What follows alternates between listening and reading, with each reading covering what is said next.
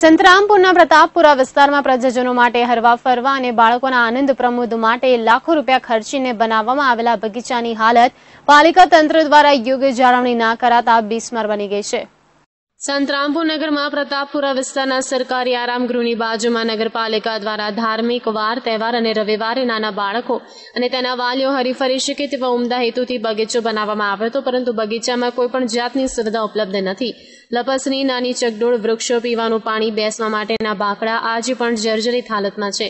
ત્યારે કુંભકર્ણની નિંદ્રામાં પોઢેલું નગરપાલિકાનું નગરોળ વહીવટીતંત્ર જાગશે ખરું તે સવાલ સંતરામપુરની જનતાને સતાવી રહ્યો છે। અત્રે ખાસ ઉલ્લેખનીય બાબત એ છે કે આવનારા દિવસોમાં ધાર્મિક તહેવાર આવી રહ્યા છે। ગૌરી વ્રત અને દિવાળી, બેસતું વર્ષ જેવા અનેકવિધ તહેવારને ધ્યાનમાં રાખી બગીચામાં રિપેરિંગ કરી, કલર કામ કરી બધી સુવિધા ઉપલબ્ધ કરી વેળાસર ચાલુ કરવામાં આવે તે જરૂરી છે। આપણે જે પ્રતાપપુરા વિસ્તારમાં બગીચો આવેલ છે એને મેં 2-3 મહિના પહેલાં મુલાકાત લીધી, સાફ સફાઈ કરાવેલી હતી। હવે એમાં ઘણો રિનોવેશન ફેરફાર કરવાની જરૂર છે અને આગામી ચોમાસામાં અમારું આયોજન પણ છે। વૃક્ષારોપણ કરવું, મહેંદીની વાડ બનાવી દેવી, ઉપરાંત જે ઓલા બાળકો માટેના હિંચકાના એવા રમકડાઓ છે એ પણ નવા ફિટ કરવાનું અમારું આયોજન છે।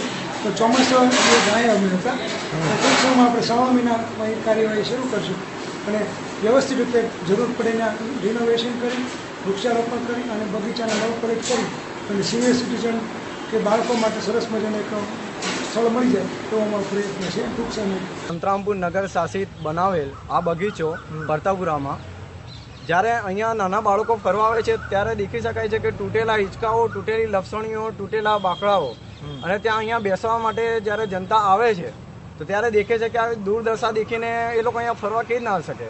અનેક તહેવાર આવે છે, અનેક વિદ્વાનો આવે છે, અનેક બાળકો આવે છે, અહીંયા ફરવા માટે આવે છે અને આવી દુર્દશા દેખે છે ત્યારે એ લોકો અહીંયા આવતા નથી। શું કરોડોની ગ્રાન્ટ અહીંયા વપરાય છે ખરી? શું નગરપાલિકાના હોદ્દેદારો અહીંયા ધ્યાન આપે છે ખરા? અને જાણે ખૂણા ખાચરામાં દેખે છીએ ત્યારે દેખવા મળે છે કે દારૂની બોટલ અહીંયા મળી આવે છે।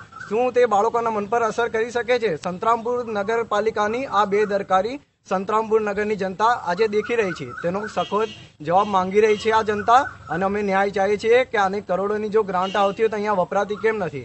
સંતરામપુરના યુવાનો આજે જવાબ માંગે છે નગરપાલિકા જોડે। અહીંયા તમે જ્યારે આવો છો ત્યારે તમને દેખવા મળે છે કે અહીંયા પાણી ભરેલું છે, ક્યાં સાફ સફાઈ જેવું નથી અને જ્યારે દેશભરમાં સ્વચ્છતાની વાત થતી હોય તો અહીંયા તમે દેખી જાઓ તો સ્વચ્છતા જેવું કંઈ લાગતું નથી।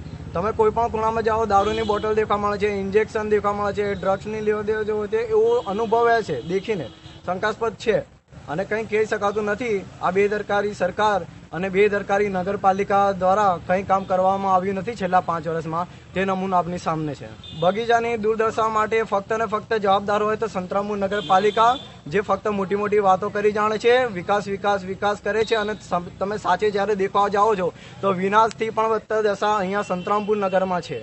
Bureau report, live Gujarat news.